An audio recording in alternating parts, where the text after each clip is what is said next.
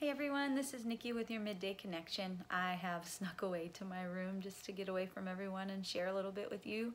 I had the opportunity this week to just talk to a couple of friends, and we were just sharing, about life and what's going on and concerns and needs, and as always we'll be praying for each other. And one of them said, "How about you?" And I said, in all honesty, I feel like everything's okay, and God has just been preparing me for this for a while now, and especially these last couple years. I'm just trusting and relying on Him, and as you guys know, it hasn't been an easy couple years, but I have seen God's sovereignty, and I've seen His faithfulness and His goodness, and I just gave it to Him and gave this to Him, and have been trusting Him through this. And I know that's easy to say when for some of us, and we use this term a lot around our house, easy preaching, hard living. But in all honesty, I have just been able to look back at my life and just see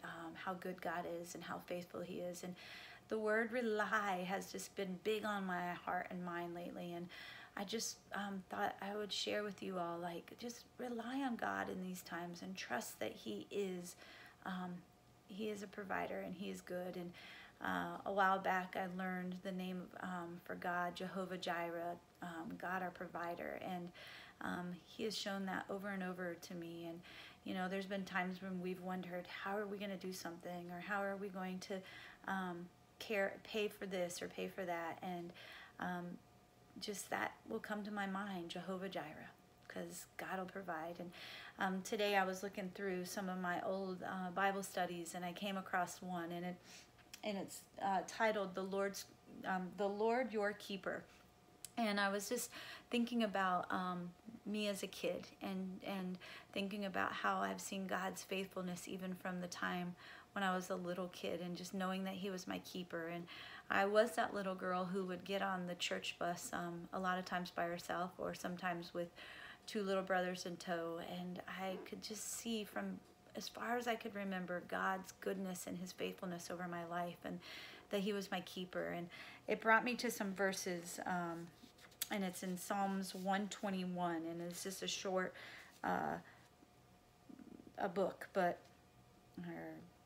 chapter, and it says, "I lift up my eyes to the hills. Where does my help come from? My help comes from the Lord, the maker of the heavens and the earth.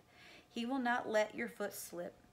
He who watches over you will not slumber. Indeed, He who watches over Israel will neither slumber nor sleep. The Lord watches over you. The Lord is your shade at your right hand. The sun will not harm you by day, nor by moon by night. The Lord will keep you from all harm. He will watch over your life. The Lord will watch over your coming and your going, both now and forever." And I just love the promises in that, where it just promises us that God is going to watch over us, that He is our keeper. And I personally can testify to that, because if I were to tell you my testimony, my whole entire life, I think a lot of you would be blown away. But the one thing I know is I could always rely on the Lord, and that He was faithful, and He is faithful. He's Jehovah Jireh. Guys, I hope you're having a great day. I hope these are encouraging to you, and just remember that we look forward to seeing you soon, and that we love you. Take care.